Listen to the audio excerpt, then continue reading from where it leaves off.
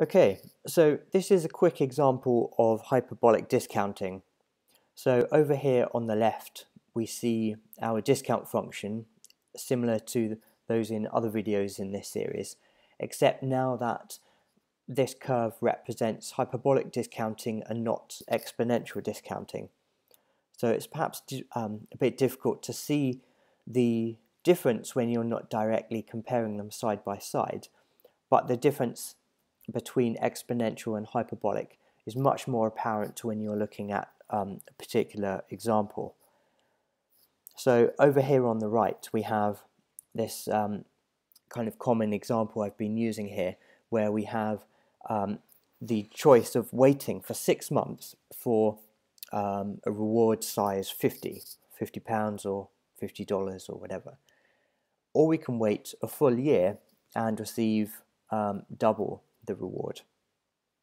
And the curves here represent the subjective value that we have in both of these rewards at particular points in time. Now, hyperbolic discounting does not imply that you will always have a preference reversal, but in this particular setup we've arranged it so this person would. So initially, if you were to ask them what they prefer, they would declare, according to this prediction, that they would prefer the larger but later reward. Now, as time went on, if you can imagine kind of asking what their preference would be. Hyperbolic discounting allows, it doesn't always imply there will be, but there can be an indifference point, a crossover point, where at this precise point in time they will be ambivalent between these two options. But then if you wait another few kind of days or weeks and then ask them what they prefer, if they are discounting in this way, they should say, oh, I've changed my mind now. I would like to go for the sooner, smaller reward.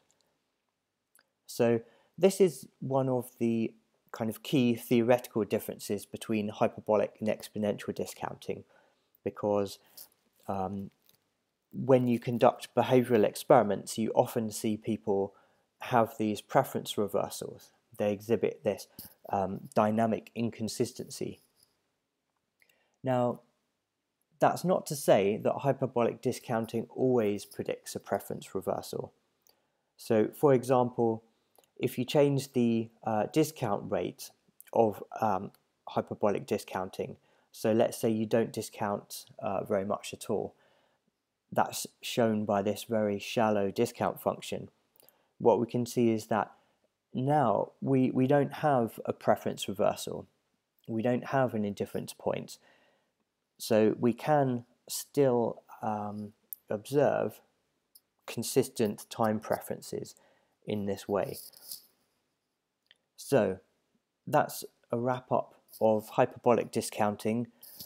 It's more flexible in that it can account for the behavioral data that we see at times where people exhibit preference reversals.